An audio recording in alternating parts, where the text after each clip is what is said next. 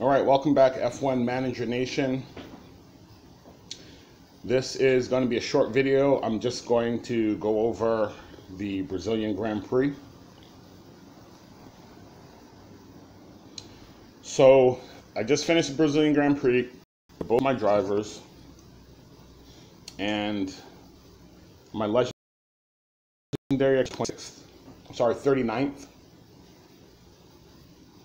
I finished 39th with my legendary account, and I'm going to check on my second account.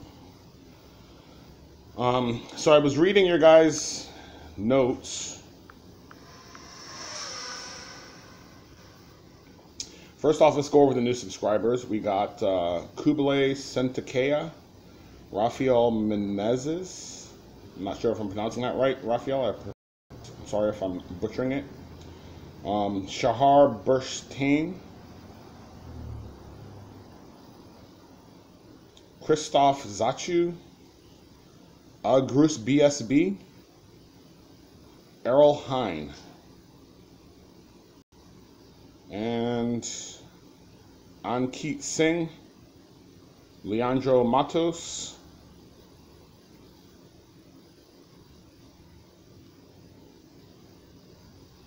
and I think that's it for the new subscribers. But some of your comments, apparently, so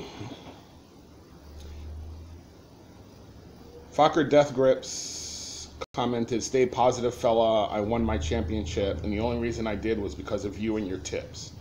The only thing I did different was change setup for each track. I think Monaco and Sochi, he went more grip, and the other ones he focused on more aero." So there's a tip for you guys that are wondering.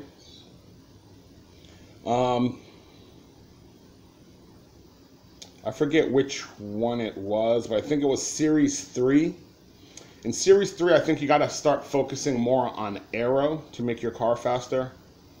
And then by the time you get up to Series 5, 6, 7, you should only have like one setup that's kind of available that will handle pretty much everything. And as you upgrade parts and a part becomes better or a driver becomes better, you just switch over. Give it a couple rounds on a low rank series and see how you do. And if you're happy with the results, then move them up to the higher rank series and give it a go. Freakus commented, "You're the only guy who I want to watch." Thank you very much. I really appreciate that. I left you a comment. Mike R commented, "It said I didn't qualify and got no prize, yet I was racing yesterday and was ranked 12th with 1 hour left. Did anyone else have trouble getting their rewards?" So on that point, Mike R, when I finished, I was up in 26th place, and I only had like a couple hours left. And then I switched over to my my legendary account. No, that's not right. I did my legendary account first, and I had 3 hours left. And I think I only lost 2 places because he was 36 and he went down to 29. This guy was 26 and he dropped all the way down to 58. And all he had was about an hour left. So guys, what we all need to realize is there are a lot of people that are playing this game. And I am very glad to see that the game is as popular as it is. And because of that, when I was playing, I started playing with only like 3.5 hours left on my legendary account. And I didn't have any problems finding anybody to race. So I'm guessing there's probably a lot of procrastination racers, meaning they're going to wait to see how most people do before they get started. It's kind of a cruel way to play the game, because basically you're getting people's hopes up that they're going to finish higher. And then when they turn their computer on, they find out that they dropped. So I lost 22 places in an hour. So Mike Ard, it's possible. And there you can see 58 out of 100. I didn't even finish in the top half.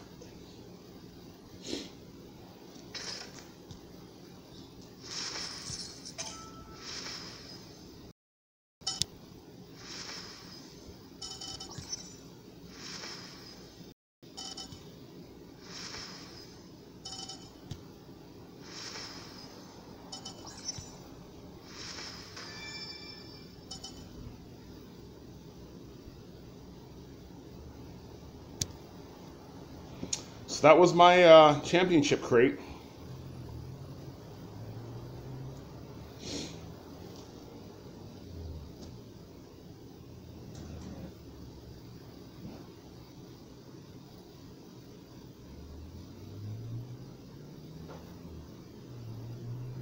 So if you guys want to upgrade faster, really the best way to do it is to just play the game. You can see up in number 1, he has 502 million. There's a lot of people that at the end of the week, they have over 1 billion coins that they won. So it's possible. I don't know if there's like several people sharing those accounts where when one person gets off, someone else gets on. That's kind of a popular thing to do. If I had the ability where I trusted somebody with my account, I would also do that. But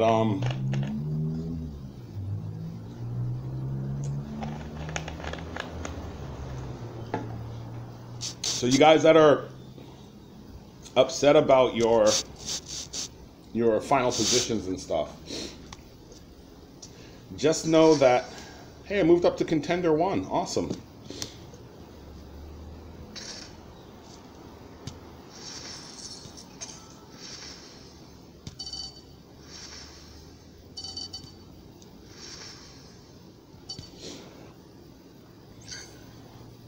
The thing that you got to remember is that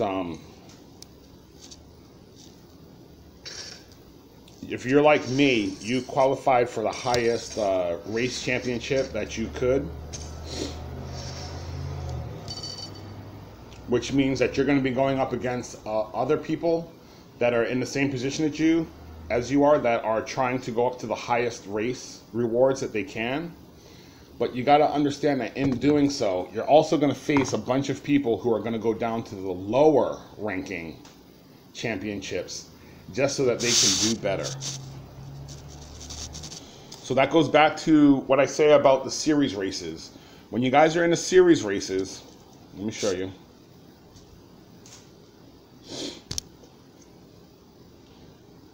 When you guys are in the series races, right up on the top right corner of each series race, it tells you how many flags are available. So you can see you only need 20 flags to complete Series 1. However, I think it's like something like 6 flags, 5 flags, something like that. You can start racing in the Great Outdoors Series. Now, if I don't get all 20 flags, that means I'm not going to win. I'm not going to get my crates for winning. I'm not going to get my race crates. The race crates always give you good assets. And in not doing that, my car is going to be slower. My drivers are going to be less skilled, which will make it harder for me to go from level 1 to level 2. However, if I stay down in level 1, I get all my race crates. I get all of my upgrades and my drivers and parts. Then I move up to level 2. I'll still be competitive in level 2. Again, I started this second account with the goal of recording all of my races. Obviously, I missed some, but if you go through my video library, you should find a video where we have comparable stats.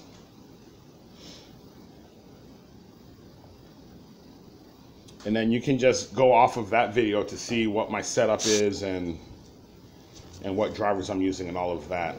When you get to Series 3, you're going to want to switch over to drivers that have higher wet track ability, because these tracks are going to rain. Spa rains a lot. Silverstone rains a lot, and was that Austria also rains a lot. So you might give up some of your other stats, but if they have higher rain, you'll really see that when it starts raining. If you have a driver with high rain stats and a driver with low rain stats, you'll notice the driver with low rain stats is going to qualify really badly if the track is wet. And then if it starts raining, he's going to have a hard time passing and staying on the track. So you're going to lose a lot of time. That's why you want to switch over to somebody with more wet weather ability. And then at Series 4, Series 4 is when you want to start focusing on aero. You want your car to be a little bit more aero. And all these other ones, I try to make it even. I try to make my car even, aero, and grip. So I have a consistent platform to work off of. But if you do that and you notice that you're not competitive, you kind of have to watch the race. That's the main reason why I like to watch the race from the outside view, you know, the whole track with the little dots going around. If you like pay attention to what's going on, you can tell when a driver is using more power than you. And you can tell if cars are catching up to you on the straightaway, or if they're catching up to you in the turns. And if you find that you're losing time on a straightaway, then you need more aero. If you find that you're losing time in the turns, then you need more grip. And that's basically how you guys would set up your car. Is it just me, or does Spa look like an Uzi submachine gun? It kind of looks like an Uzi to me. I don't know. Let me know what you think in the comments. Anyway, Series 4, yeah, you're going to need more aero because those are much better racing tracks. And Series 5, by the time you get to Series 5, you need to start working on your tire strategies. I think when I got to Series 5 is when I started having to, because my drivers kept qualifying real close to each other. I think that's when I started having to use hard tires on one of my driver and have them go on a long run. And that's when I also found out that on Brazil and Mexico, my drivers can make it 5 laps on hard tires and 3 laps on soft. So that's when I started switching over to the one-stop strategy. And any track where you see you're going to get the lowest amount of laps you're going to get on soft tires is 3. Your hard tires should give you 5, and at that point, that's your strategy. If you're going to do a 5-3 pit stop and you start on hards, you're going to want to cruise the first 3 laps and then speed up, give it full power for the last 2 laps of the first 5. And then you just keep it with full power, and you come in and you put on soft tires, and you should be able to last to the end. Again, you have to make sure that you are using drivers that have the fuel ability to go fast for at least 4.5 laps, 5 laps. Grosjean and Perez, I think they both can do it. And again, like, you're gonna find, guys, you're gonna find that you're gonna race a lot of races where you just totally outclass the other driver, and eventually you'll start to see the mistakes. I'm sure you guys see me calling out what the other drivers are gonna do, what tires they're gonna put on before they even do it.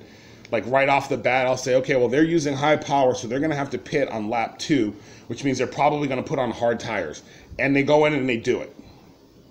That's what I mean about paying attention. If you watch and you're going slow, and you can see your tire wear and you see your rival's tire wear is more than yours, and you know he's going faster than you, and you know you're going to catch him at the end when you go full power. Again, if this is your first video, you don't want to go full power at the beginning of the race because all the cars are bunched up and you're not going to gain anything. All you're going to do is go fast into the rear of the car ahead of you, and you're still going to be going fast, wasting tire and fuel, but you're not going to gain any positions because there's nowhere to go. There's a phenomenon called the concertina effect. If you don't know what that is, it's when you have a bunch of cars going all the same speed.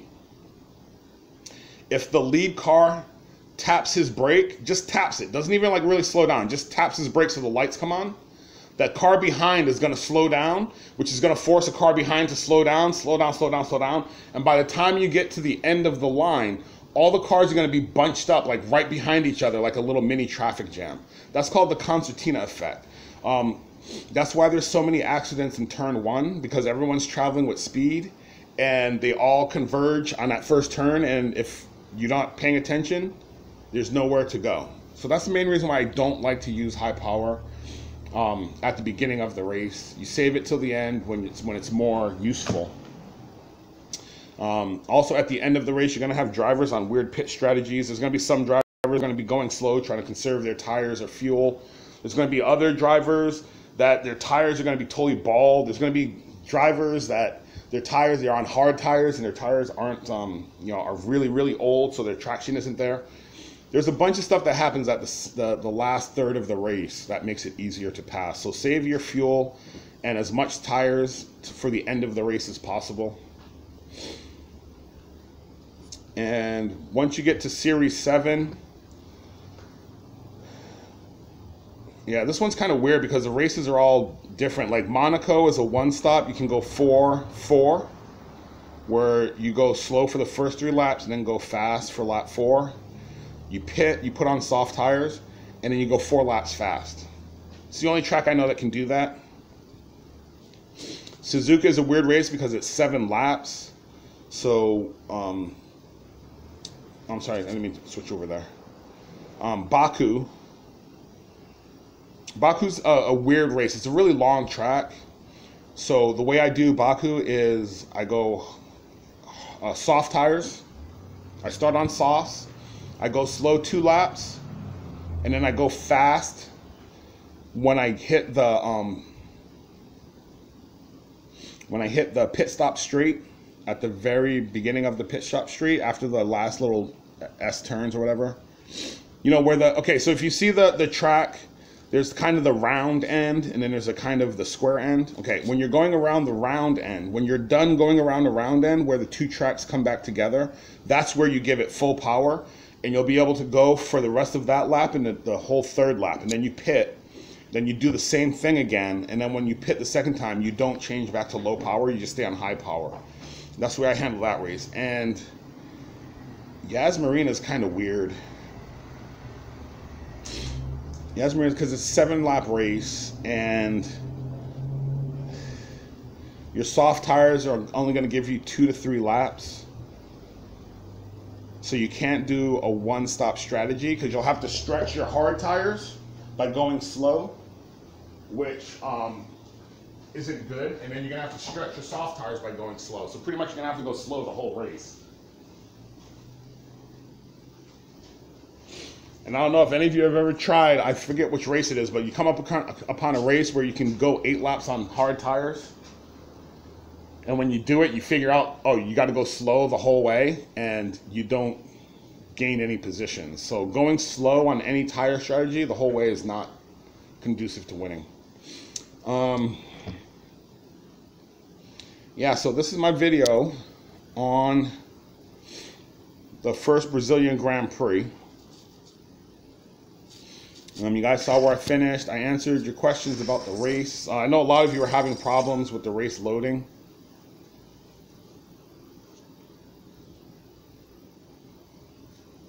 And I had problems finding races when I played, when I tried to race, and it was like in the middle. It was in the middle of the period. And I tried to get into races, I was having a hard time finding them. When I played at the beginning of the period, I found races no problem. When I played at the end of the period, I found races no problem. Let me know if anybody else came across anything like that.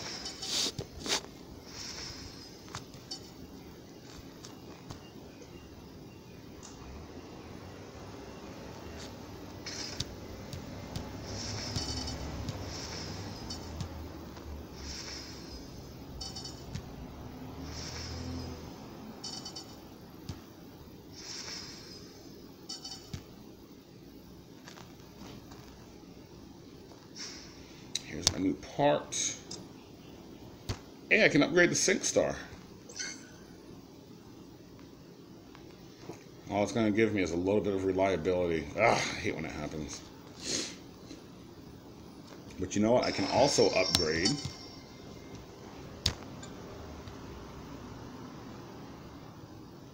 Oh, I thought there was another thing I could upgrade. Oh, there it is, the smoothie. For -9 plus 4.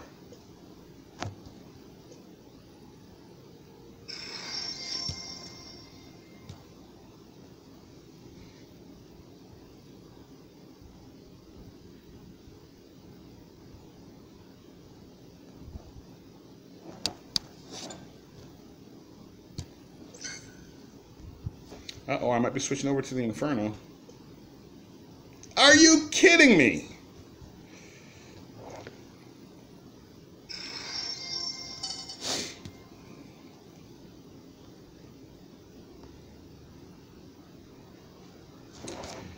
Okay, so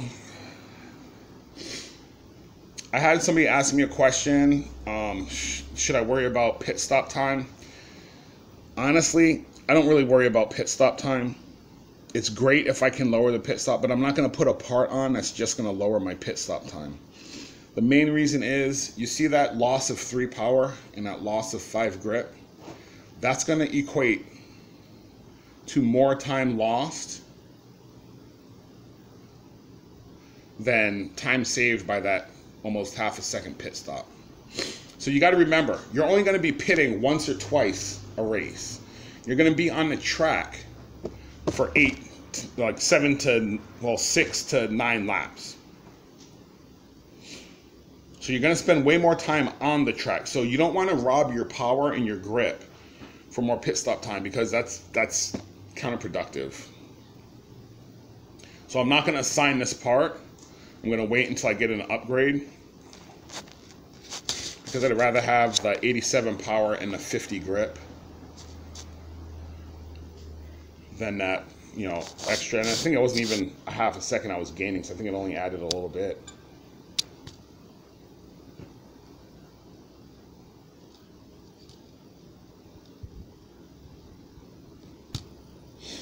And Air Force One. Of course, none of these parts are any good until you get a much higher level.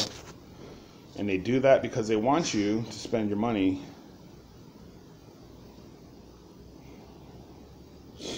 on upgrades. I don't know why Air Force One is 400, because I already got it. But I think it's 400 because it was available before I got it. So that's too bad. I probably would have spent some money on it, but I'm not dropping 400 for one asset.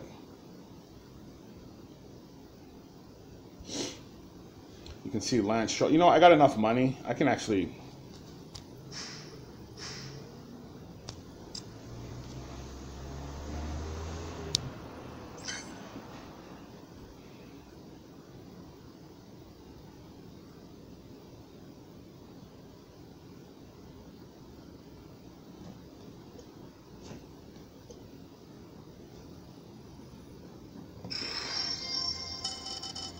I'll show you guys why I don't use them.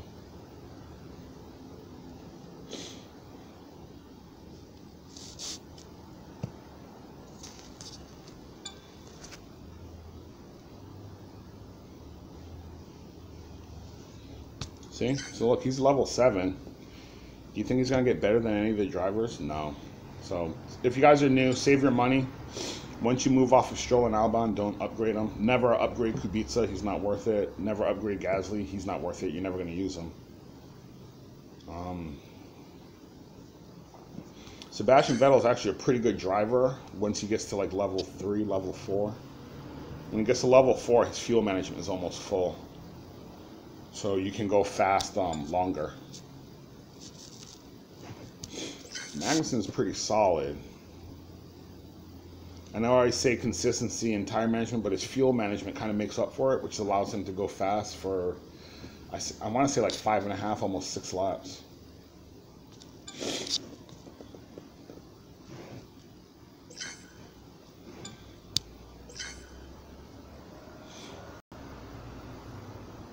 Carlos Sainz is kind of the same way. Like when I first played, I didn't use him because of his consistency and tire management. But now I understand fuel management, which means when you have hard tires on, you can actually go fast longer. And the hard tires are faster than medium tires. I'm sorry, faster than soft tires on medium. And they're a little bit slower than soft tires on high power. So the fuel management kind of makes up for it.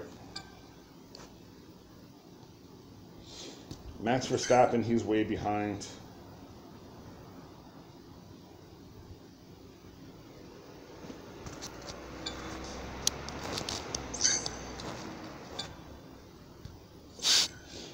Norris is overtaking is way too low. We're gonna have a hard time making up places.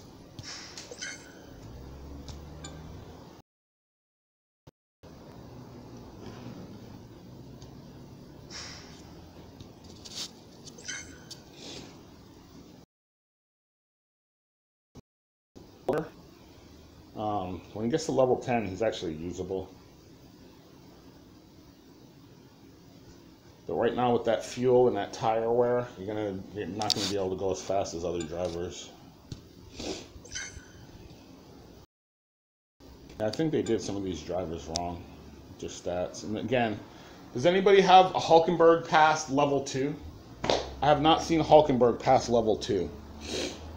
If anybody knows if Hulkenberg ever gets good, please let me know. I know there's a website that lists it all. I'm not going to go look it up.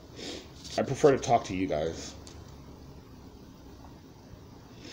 Okay, so anyway, that's my video on the conclusion of the Brazilian Grand Prix. So far, from what I understand, everyone's getting pretty good results, which is good. This is the main reason why I started this video, so that the people that I was racing and I saw struggling, if they saw my videos, they would get some tips and start performing better and start having more fun with this game, because I really like this game. It's a real fun, quick game, and there's a lot of strategy, and sometimes there's a lot of excitement. So it's a really fun game, and I just wanted everybody to enjoy their time on it as much as I have been. So with that, I'm going to end this video. It's about a half an hour long. I'm going to end this video there. And again, if you guys enjoy my videos and you haven't subscribed already, please subscribe. That's the thing that keeps me going. I'm up to 300 subscribers, which is awesome. Probably about 310 by now, somewhere around there. I would really like to get to 500 by the end of the year. So that's my goal. I'm trying to get to 500 subscriptions by January 31st. And if I hit that, I am going to be stoked. That's going to be my Christmas present from everybody. Or Hanukkah, which apparently Hanukkah's going through Christmas this year. Yeah, in fact, if you're celebrating Hanukkah, well, you can't subscribe more than once. I was going to say I should get 8 subscriptions from you. But I don't think that's possible. Anyway, yeah, so that's my video. You know what I would really like to know is there anyone that uses boosts? I have a bunch of them. I don't use them. I don't really know how they're used, what they're good for. If anyone can help explain them to me, I'd really appreciate that. Because they give me boosts, but I never use them. I never have to. And I'm pretty sure most of you guys don't have to either, because your strategy is just solid. I did race a few people that use boosts, and I never had a problem beating them. So even with the boost, I think it still comes down to your pit strategy. All right. Anyway, I gotta get out of here. I gotta go to work. So yeah, subscribe, like. As you can see, I read all the comments. I answer the comments. Not quite all of them. Some of them I got answered by other viewers, which is awesome. And yeah, just if you're new, welcome to the community. The community's growing. It's getting very strong. You can ask questions. If I don't answer them, there's a good chance that somebody else might. So far, the advice that I've seen people give, none of it has been bad advice. All of it has been pretty valid. So I don't think there's anybody out there trying to sabotage us or anything like that. And if I do find any sabotaging advice, I'll just pull it down for you guys.